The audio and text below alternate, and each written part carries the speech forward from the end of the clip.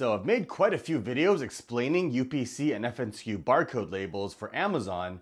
Many of them are actually #1 videos on YouTube on this topic, and I've been getting a lot of questions from you guys about how to download, edit, and send the FNSKU barcode labels to your supplier or package designer. And I've realized that I actually haven't covered any of that in my videos, so in this video, I'll show you how you can download the FNSKU, a quick and easy and free way to edit the labels to add text or something like the country of origin, and how to send it to your supplier, because there's actually a lot that you can do that will save you some time and money. But first, my name is Crescent, and on my channel I share tips and strategy videos, just like this one, and how you can create a successful Amazon FBA private label business. So if you enjoy videos like this, consider subscribing. All right, let's get started. Okay, so if you're new to Amazon and if you're selling private label products, every one of your units needs to have an Amazon FNSKU label on it. The FNSKU label looks like this. It has a barcode, the title of your product, and the condition. Now, the FNSKU barcode isn't the same as the UPC barcode. If you're confused or would like to learn more about this, I have a video on this here, and I'll leave a link to it in the description below. I also have a flowchart that I put together that you can see here that you can follow that shows you exactly what barcode and how many of them that you need when you start a new product. For example, if you're doing FBA, private label, and if it's a bundle or not, and if you don't have a GTIN exemption, you need one UPC barcode and the FNSKU is required on each unit. I'll leave a link to this flowchart in the description as well. All right, so in order to download the FNSKU barcode, you first need to have created a listing. So if you haven't done that already, you'll need to do it first, enter a UPC barcode, and then you can get your FNSKU. So if you want more information about how to create a listing, I'll leave a link in the video description below.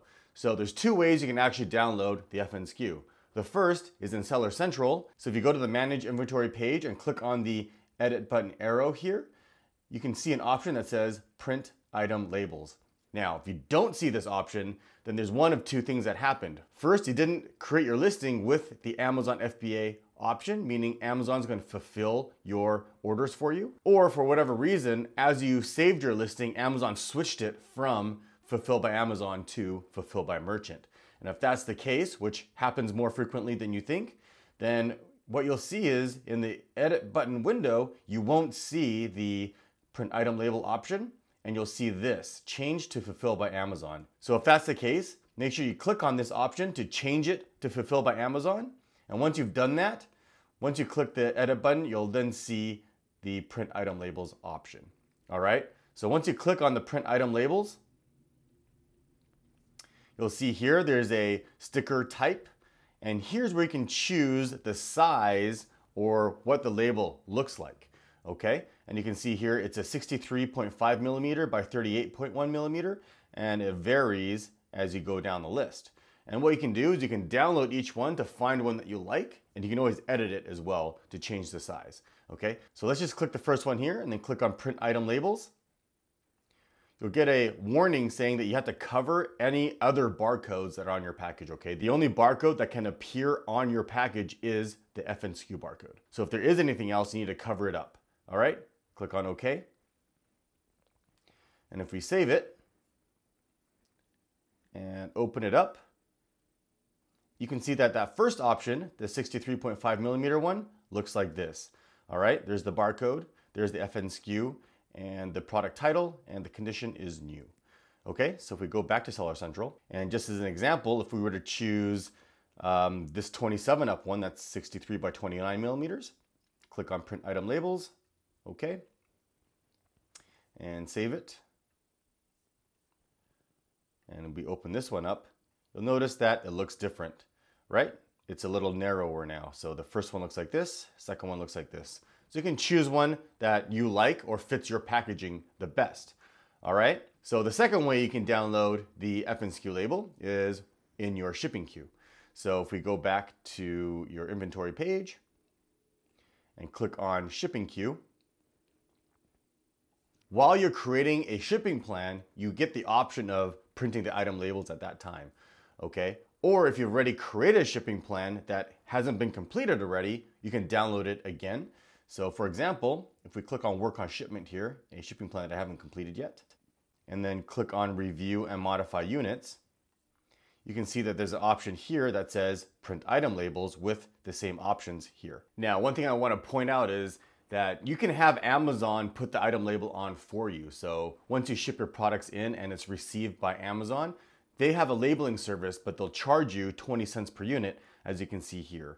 The FBA label service, and you'll be charged 20 cents per unit to do that. Okay, so what I recommend is actually contacting your supplier, negotiating with them to see how much they'll charge you to put the label on. Sometimes they'll actually do it for free, if not less than what Amazon would charge you. Okay, especially if you're doing a custom package design, you can integrate that directly into your package design so it's not an extra label or sticker that's going on the package. Now, if you want to learn more about how to do custom package design, I do have a video on that here. Okay, so once you've downloaded the FNSKU label, you can edit it to change the size or add any additional text on there. For example, the country of origin, such as made in China, or if you want to put the suffocation warning on there as well. Now, the idea here is so you can save some money. For example, instead of having separate labels for the FNSKU, the suffocation warning, and the country of origin, you can combine them all into one label and send it to your supplier. And that way you can save some costs. Okay, so the easiest way is to use a free online editor, and this one's called Pixlr.com. Now, before we can edit the FNSKU label that we downloaded from Amazon, Pixlr.com only opens photo formats. So for example, if we take a look at the file that we downloaded from Amazon, it's a PDF, and Pixlr.com doesn't open PDF files. So the easiest way to convert this to a file format that Pixlr can open, such as a JPEG, is to just take a screenshot. So if you're on a Mac, you got to hold down the Command key, Shift and 4, the number 4, and then you can drag a window around the FNSKU label. What I recommend is actually making the box a little bit bigger so you have some room to add the additional text that you want. And then when you let go of the mouse, it saves that as a screenshot on your desktop. Now, if we go back to Pixlr.com and click on Open Image, and we browse to the screenshot of the FNSKU label and open it, you can see that it's opened up in Pixlr.com. Okay? Now, in this case, for example, I want to add the country of origin or the made in China to this label. So just to give you an idea what it looks like, if we do a Google search, you can see that the country of origin appears on products all over the retail marketplace. So I'm pretty sure you're familiar with seeing this on products that you've bought in retail stores. So you can see here, for example, in clothing, it says made in China. There's labels that you've probably seen on other products. On product packaging here, this one says designed in USA. Even on printed boards like computer parts. Even on the iPad, you can see it says here assembled in China. And even the iPhone, designed by Apple in California, assembled in China. Okay, so this needs to appear on every one of your units. So just an example to show you, you can see here on Google, for example, this product here, you can see that they incorporated the made in China into one label with the FNSKU. Okay, so if we go back to Pixlr, we're going to do the same thing. So that's actually pretty easy. What you want to do here is click on the T for text and add new text. We're going to say made in China. And then let's drag this up here. Let's change the color to black so we can see it.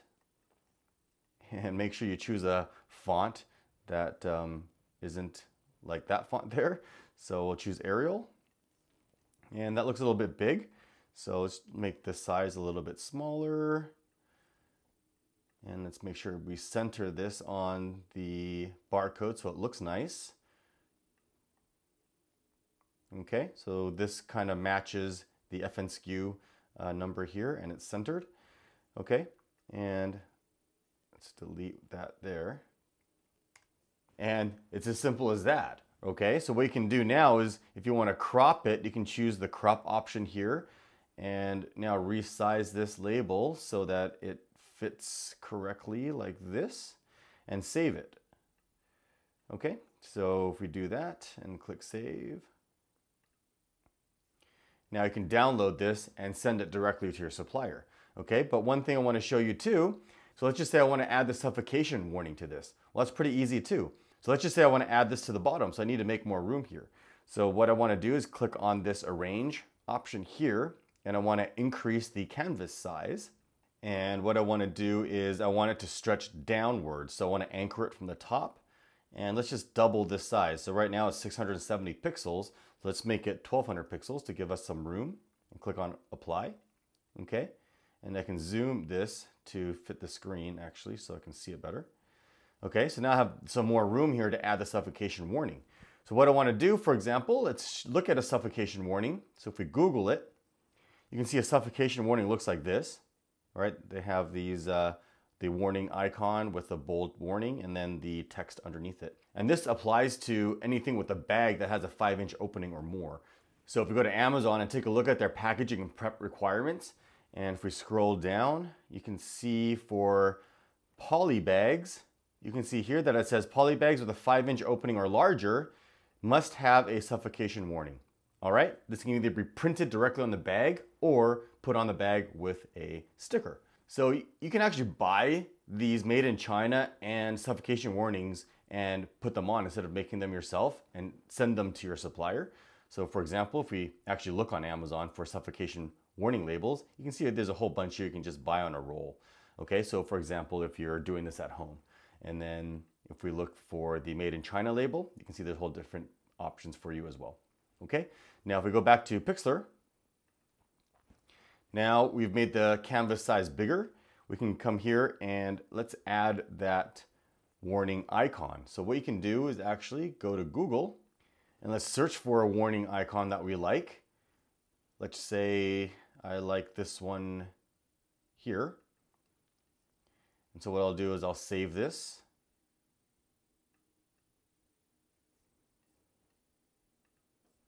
Okay, now if we go back to Pixlr, I can click on the photo button here. I'm going to browse to the image I downloaded.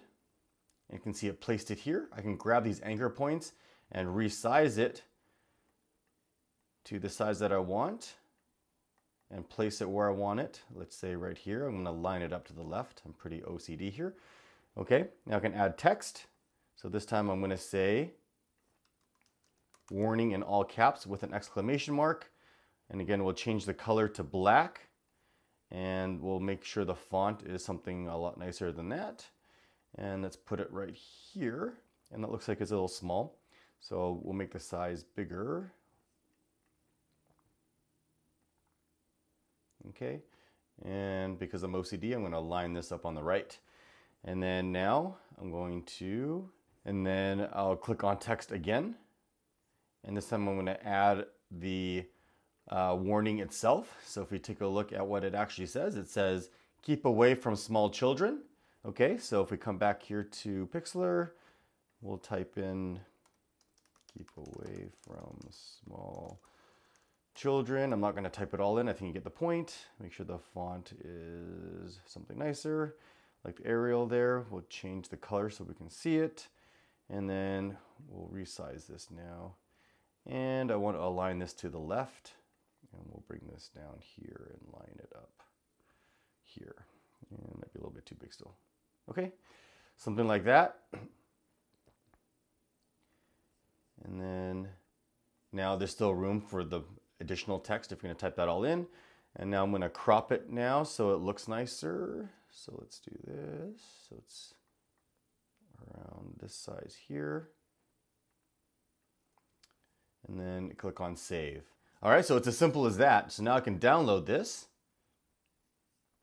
And I'll save this as FNSKU. Okay, if I open it up, you can see that's what the label looks like.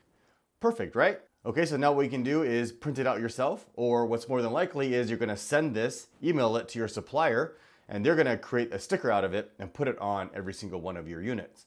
Now, one thing you wanna be sure to do is that if you have variations, each variation is gonna have its own FNSKU label, so you have to do this one time for each variation. So one thing I wanna point out is that make sure you read this Use Amazon Barcode to Track Inventory page on Amazon, as it describes a lot of conditions that you need to be aware of that has to do with the barcodes and labeling, okay? So if you scroll down, you can see that it says here, any item that requires an Amazon barcode that arrives at a fulfillment center without one will be subject to an unplanned prep service fee.